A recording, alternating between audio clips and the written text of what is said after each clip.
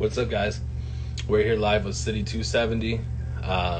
Just gonna shoot some stuff with him for a little bit. Let's get to know him, his music, and have a good time.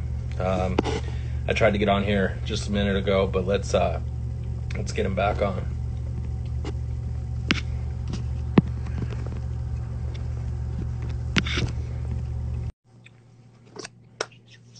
What's up, guys? Thanks for coming back. I think City's coming on. There he is. What's up, baby? Hello, baby. How are you? Not much, man. Sorry. Just sitting back listening to your tracks real quick with a few people, dog. I appreciate you, girl. Yeah, absolutely, bro. Let's see if I can hear you now. All right, bro. So, what's going on, man? How was your show last night? I'm attacking route right now. I said, how was your show last night? It's a little delay. Sorry. Oh, you're good. Yeah, yes, tonight.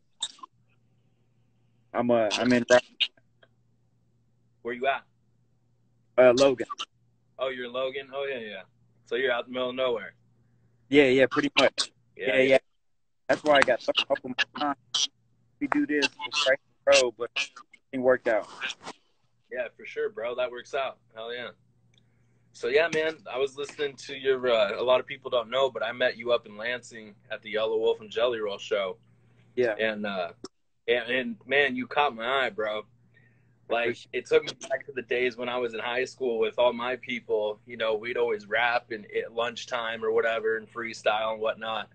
And bro, we were going around selling these to our friends. You know what I mean? Yeah. The old school hustle, bro. And it caught my eye. And I just got to tell you, bro, I respect that because a lot of people don't do it this way anymore. I appreciate it. Yeah, I love it. It is definitely an old school format. Yeah, bro. It's putting a name to the face and interacting with the people that you want to listen to your music. And that's awesome, man. I really like that shit. I appreciate it. Yeah, absolutely, bro. And yeah. So this is your latest one, right? Forever Dope? That was the last project I put out. Yep. Are you working on anything right now? So that actually dropped last summer, like late summer, actually like early fall, September. Mm-hmm. And I have a mixtape. We finally got a date dialed in for November. So like less than a month. Oh, November 20th, we're going to put it out. But it's already done, recorded, mixed. And actually just got the artwork back for it last night. So I'm really excited. Oh, yeah, bro. Yeah. And good. That's usually how I stagger it. I usually do album, mixtape. Right. Some people just have one lane with it, but I kind of like and enjoy doing both. Yeah. Mixtape becomes an exercise, but it also caters to two different fan bases. Absolutely. So awesome, man. So yeah. So for the people that don't really know you or people that don't know a lot about you, why don't you give them a background of how you started with music or what gave you the interest of starting to rap? Yeah. Well, I appreciate first and foremost the opportunity, and it was good to meet you as well. You know, I'd heard your name floating around. Know you messed with the homie Rich Regal. Absolutely, so bro. I knew it was a familiar face, even for being outside the state line. I knew the familiar face, and you know it was good that we were able to catch up and link. And I had no clue you were in Illinois. Yeah, bro. As you see tonight, when I try to do it live an hour early. Yeah, I know. I was like, man, I've been trying to tell you let's do this at 7 p.m. Central Time, but it's you're your thing right now. So yeah. But I really just been a fan of the music since kids, and you know a lot of people can relate to that. From records on down, classic rock in my household, right? Hip hop at an early age. I ran with a bunch of older guys, and they were put me onto that early music from LL to NWA, and you know, that stuff was like the first things that hit my ear as far as hip hop goes. But the classic rock to the guitars, that's always been something I've been drawn to as well. Everything from Leonard Skinner to Bob Seger to Bad Company, on down. So it's kind of been a melting pot. Absolutely. But I'd say the 90s, hearing Bone, you know, I'm a bit older than, you know, some of these young guys. But Bone really was like pinnacle for me, hearing that, and them being from Ohio, right? Hearing that style, the flow, everything about it was like, wow, this is different. It is. It's pretty cool. The production was nice, and so that kind of got me wanting to toy around with it. Like, wow, this is something, at least from an idol standpoint, looking up to them guys, that's what I wanted to do. I didn't know I could do it at the time. And just something I just kind of toyed with off and on. And as I got a bit older, you know, friends started to notice.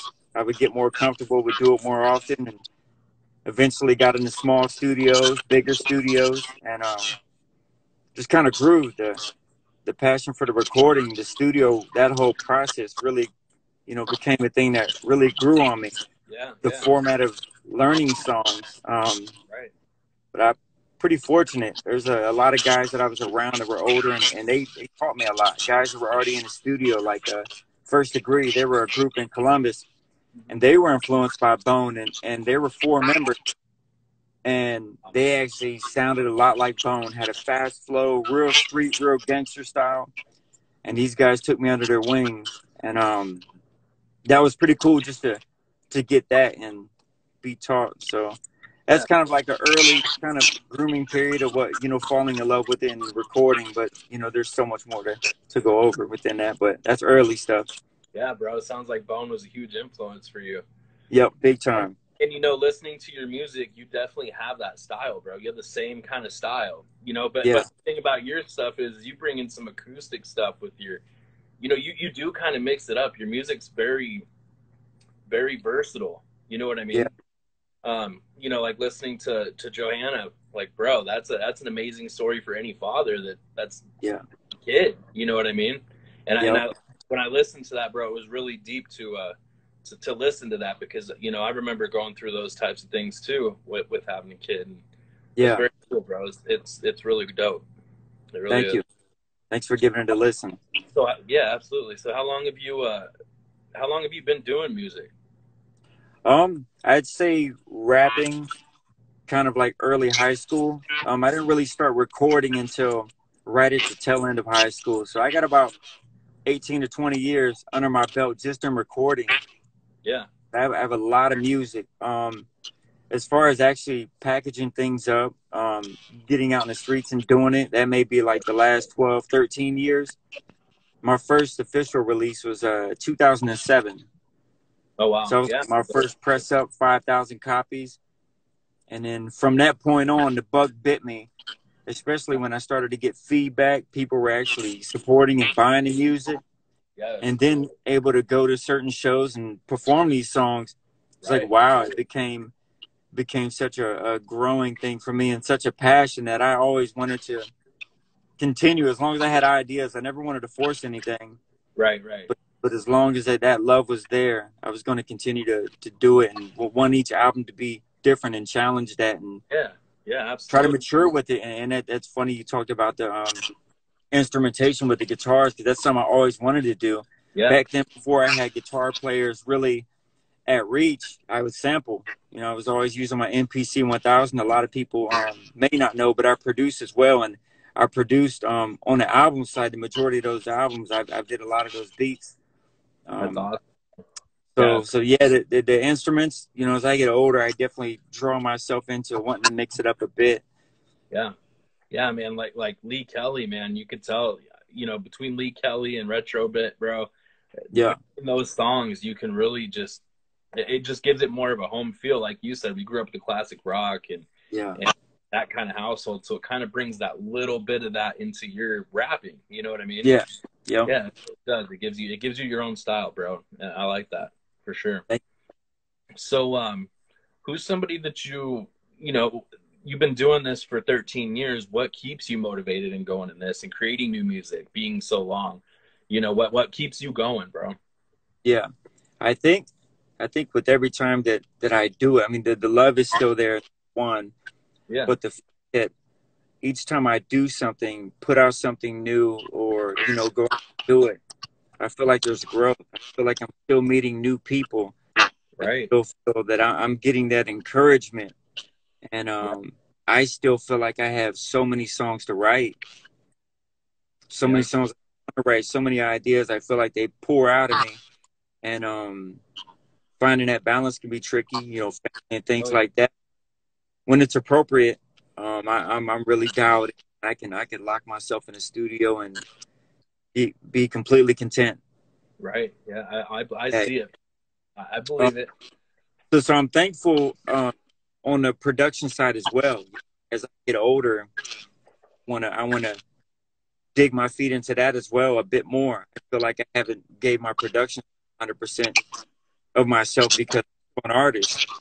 But as I get older, then that transition and something else I'll tap into more. Yeah, that's awesome, bro. So So you got goals with that at least, you know? yes, yes, yeah, yeah. Yeah, keep putting this type stuff out, bro, and it's gonna catch the right person sooner than later, I feel. That's special. Thank you for the words. Definitely, bro. Who's somebody, speaking of that, like who's somebody that you want to who's somebody that you do want to work with that you haven't yet, or somebody that it would be that one person that you'd want to do a song with if you could do a song with anybody right now. Yeah. There's name the older one dial into really like my favorite that window opener. For the older guys, starts with Bone, Yeah. 8 Ball and MJG, Daz and Corrupt. I Yeah. love that West Coast music growing up, but new, and it's funny because we both the meeting the day we met him, a Yellow Wolf, Yeah. and to speak on him, just seeing his growth. In the beginning, he's just like a raw MC, Yeah. but to see that growth, that just sounded organic. But the instrumentation, his style, it's just out of this world. It is, man. It Out is. of this world. Yeah, it's amazing to see. And when you hear records like even at Mudmouth, that last one, I know. when he put that out, just like and just motivated. That's when I hear like new records and they come out and they really smack the pavement. That motivates me. It's my wheels turning. It's like I hear other people out there that are still in love with the music, still Yeah. have that passion. That's the one thing that I thought was dope with Yellow Wolf too is when we were backstage hanging out with him or whatever, he's a very humble, just easy, go with the flow type person. You know what I mean? And Yeah, when he gets on that stage, he turns into an entertainer, and he goes hard, bro. That was yeah, such a yeah, show, man. It really yeah. That was. was awesome. That was a special night. It was very special, bro. Yeah, That was a good time, man. We met a lot of good people, and it was a good yeah, circle of people, you know. yeah, Definitely. yeah. It was But pretty good. well, that's cool, bro. So you want to get into producing in the future? Yeah. You know, you got anything else coming up, or anything that you want to talk about? I'm really happy right now. There's a lot of shows that I'm doing and involved in. I have a show tonight in Logan, Ohio with Rich Regal. Yeah. A bigger show that I have here in Columbus, Ohio. Anybody tuned in that may local or anybody willing to travel. I'm doing the Struggle Jennings show November 20th at the King of Clubs. Yep. That's going to be a really dope show. That's all promoted online. Tickets are online, and anybody involved with the show are selling tickets in hand as well. So Yeah, you yeah, got yeah, in for that too, correct? dope. Hell yeah, I might try to come out for that one, bro. That'd That's be sweet. gonna be a good show, man. Yep. The video that they put out yesterday was just amazing. Struggle, Yeah. Caitlin and Kareem, and Yep. conservative aunt. Like that video was just sick, man. And that's Yeah. cool that you be a part of that to open up for them, bro. Very much. Yeah, Very much. but Any what's that? no, anytime there's an opportunity like that comes, I'm very fortunate. I've been able to do that for so many cool people, and you never know. You have to try. You have to be willing to put yourself out there, whether it be Yeah, a small venue where there may be 10 people or 100 people or 1,000. If you have yeah. that love for it, you'll do it. So Absolutely. Yeah, definitely, bro. And I think it's important to people to know that, it's okay to step outside your boundary if that's what you love to do. Because I know a lot of artists that try to do what this, bro, I think you're past hand and knees out. I yeah, think it's that good. But yeah, you do it because you want everybody to listen to yep, you. And, yep, and man, I I wish we could have done that interview there that night, but I wasn't ready for it after all the shock and awe of everything. Oh yeah, yeah. It was a lot, you know. My family Just, was so happy to be there, and it was yeah, just that was cool. caught up in the moment. You know what I mean? Yeah. Yeah, I definitely we're gonna get in another interview for sure and go more into depth about stuff in the future. Yeah. And definitely we'll work on that for sure, bro. Yeah. But yeah, you know, what would you tell? I mean, what are you charging for features and stuff for people that want to come, you know, get you on a track and stuff like that? Well, I always love to network, and I usually just tell people, just, if they feel it's worth it, throw me what they think is fair. I'm definitely not waxing, definitely not busting heads, and I'm one of them guys that I don't mess around. If I want to work on something, I kick stuff back. I usually don't have people waiting around too long to get anything back from me, as long as I'm not too busy. Yeah, and for people to know too, because you know a lot of people want to work with people, but they act like they get too scared. You know, they don't want to reach out or work for it. You know, people are like, oh, hey, feature, you know, and it's like, like let's work together, let's make it happen. You know, and that's the way it should be. Yeah. These things don't happen by themselves. You got to put in some effort.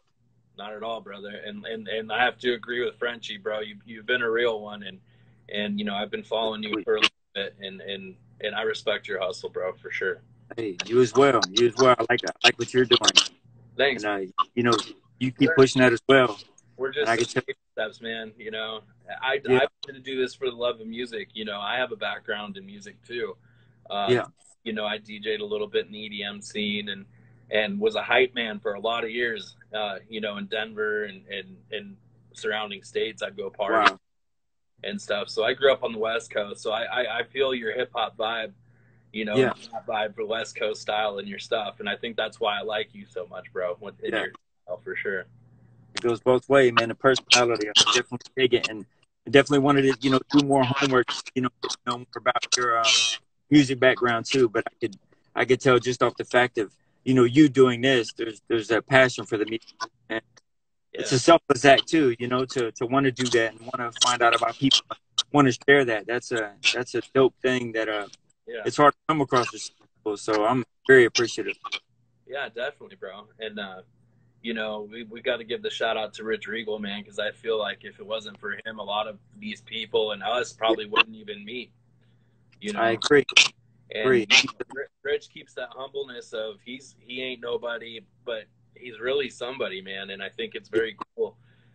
You know, I pay close attention to who he networks with, and they're all great people. They're all great people. They really are.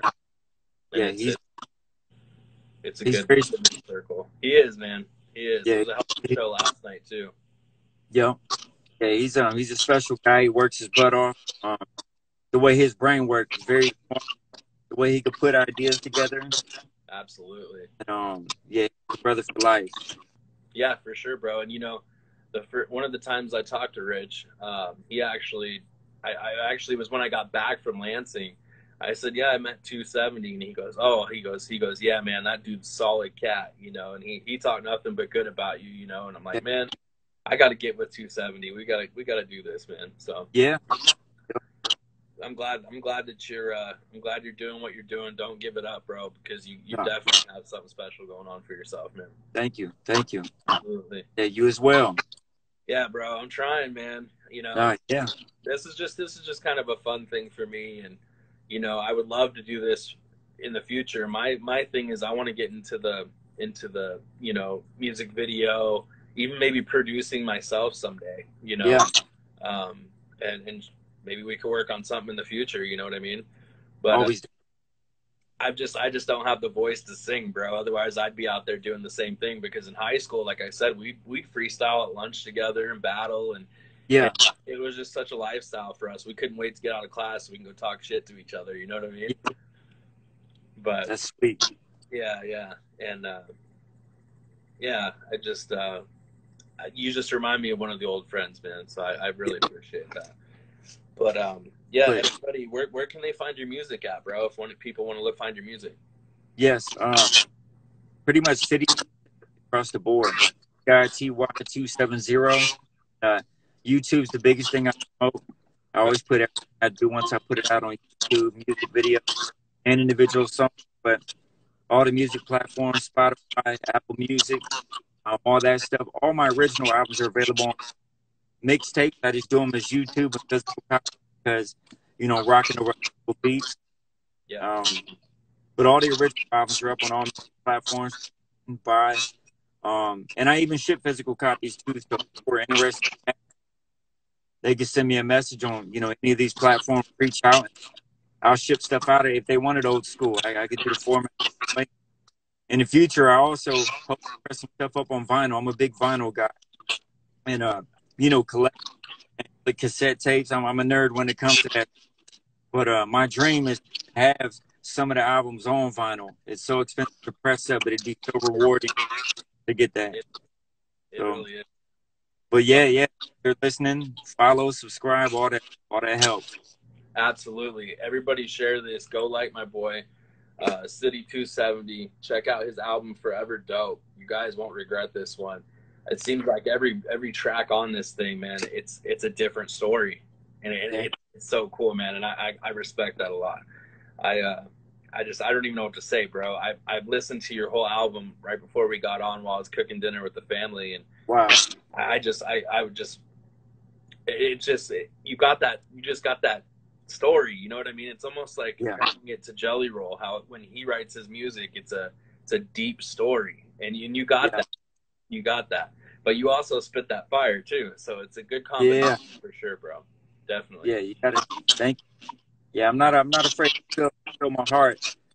Yeah. You know, I feel like that's like my favorite music. Those the certain talk records, my favorite ones are heartfelt ones. Picture Me Rolling, Dear Mama. You know, those deep records. And on the topic of it, you know, shout out to Jelly, like, talking about the inspiration to see that guy come from. I remember him hearing maybe 50 to 75 people early show, and to see that growth and determination, work. And what was the first show? What was the first show that you ever went to, like a concert? You know what I mean? Overall, just what was your very, very first concert?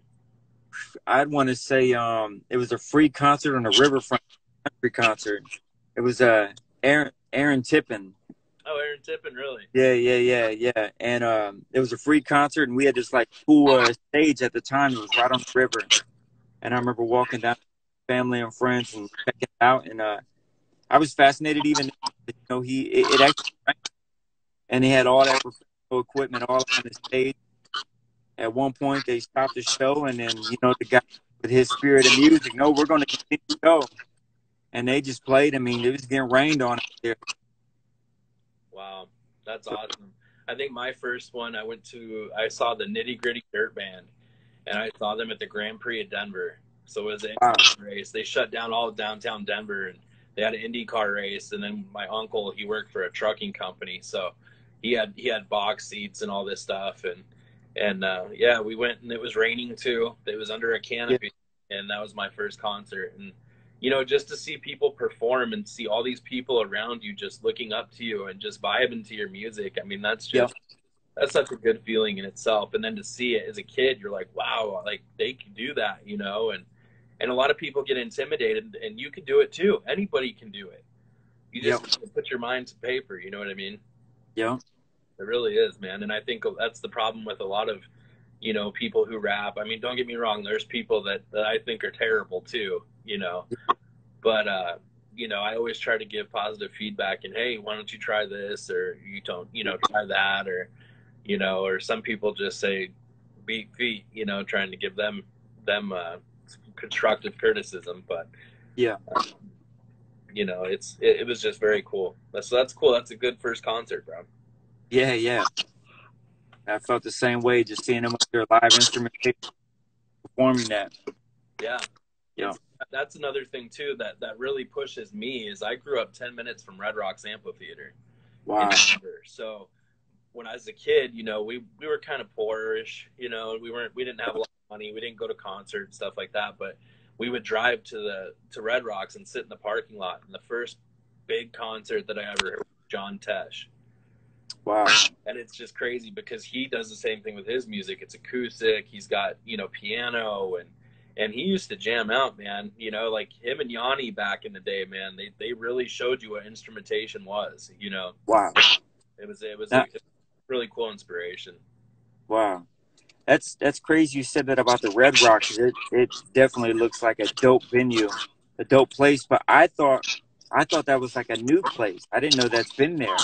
Dude, it's been around since like the late 1800s, I believe. Don't quote me on that, but I'm sure it was the late 1800s. And to watch it develop over the years is just crazy, man. It's two giant rocks on each side with 1,000 stairs to the bottom, you know. And when you're there, you know, looking up, it is just the most incredible thing, man. And the sound, you won't get sound like that anywhere in the world. Sounds like it's a perfect setting. Oh, dude, it's insane. If you ever get the chance to do that, I would go, bro. I want to. Yeah, yeah, definitely. I'm putting in the atmosphere. I want to perform there. That's what it's all about, baby. That's the dream, you know. Yeah, yeah. Yeah, I agree, man. I think it'd be cool to see you at Red Rocks someday. Maybe we can work on something to help you get out there, bro. Yeah, Especially very much. West Coast Five. I got a lot of Denver connections, so That's sweet. Yeah, I'll link you up with a few people. That's sweet. Yeah, for sure, bro. Yeah, I've been to Denver when I was younger, but it was for work. Yeah. Yeah. What were you doing? So yeah. I actually out of high school I laid carpet. I did all the Olive Garden and Red Lobsters. So we would travel. Yeah, we'd all load up in a box truck. Yep. That was fresh out of high school work. That's what it's all about, man. You know, I worked for my grandfather for a number of years. He was a subcontractor for a exterior and you know, windows and siding and all that, all exterior company. And I grew up doing that, man. Wow. Yeah. I respect it. Yeah, bro. And you know, just to watch my grandfather, he did that until he was 68 years old, you know, and still swinging hammers, bending crowbars, you know, and that's what it's all about, man. I think people need to grow up more like that, you know. I agree. Your appreciation for things. I agree. Yeah, yeah. So I definitely see that in you, bro. It's you know, keep this going for sure. I appreciate it. You as well. Yeah, I will, bro.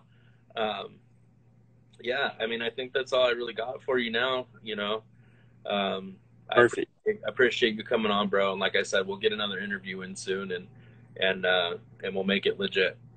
Yeah, this is legit enough. We'll definitely link up. Yes, for sure, bro. Let's do some together, bro. All right, sounds good. All right, brother. Everybody, check out City 270 YouTube. Check his music out on all platforms. Give him a like, give him a follow. Show some love, baby. Appreciate anybody tuning in. All right, Justin, be cool. Take care of yourself. Yup. Take it easy, brother. All right. Peace.